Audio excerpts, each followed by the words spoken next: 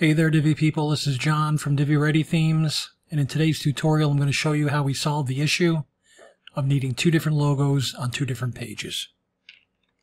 When I first created the campaign's Divi layout pack, I wanted to make sure that people could see that we had two different themes, one for the Democratic color scheme, which is in blue, and also a Republican's color scheme, which is red. But you notice one fatal flaw. The Democratic logo stayed when we went to the Republicans page. And in today's political climate, we cannot have that. So, this is how we came up with a solution. You're going to need three things. One, you're going to need two logos. You can make them any size you want to. I made mine the same size to avoid any skipping or jumping on the screen when they load it up, but I guess they can be different sizes. They can be JPEGs, they can be PNG files, whatever you need. Second thing we need is the page ID number.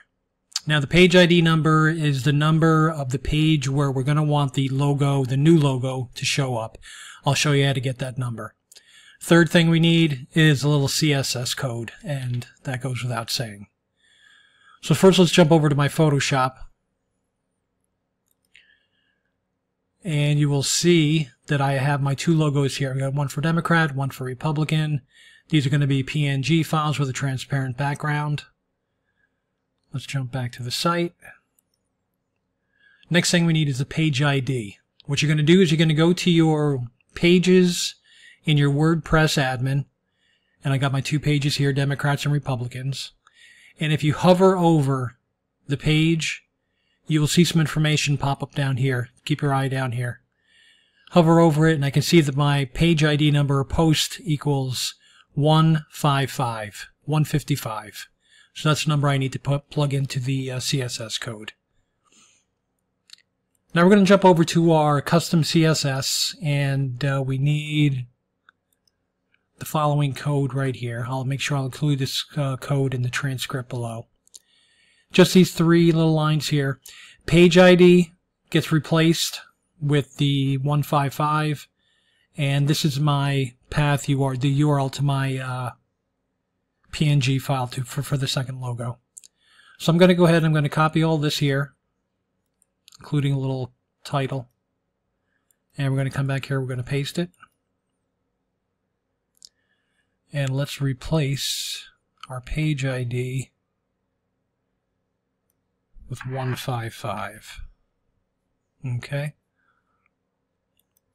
Let's jump back, grab the image URL,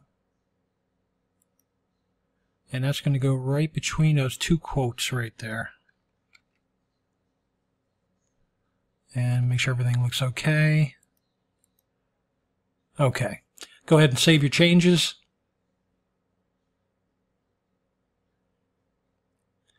And if we go back to the site, we're on the Republicans page right now. Let's do a refresh.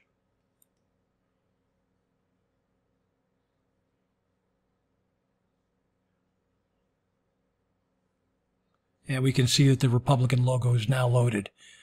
If we go to Democrats, sorry about that. We've got our Democratic logo, Republicans. We've got the Republican logo. Just what I wanted. Okay, that's it. Hope you liked this video. If you did, share it with your friends. This was John Drago from Divi Ready Themes, and I'll catch you on the next video.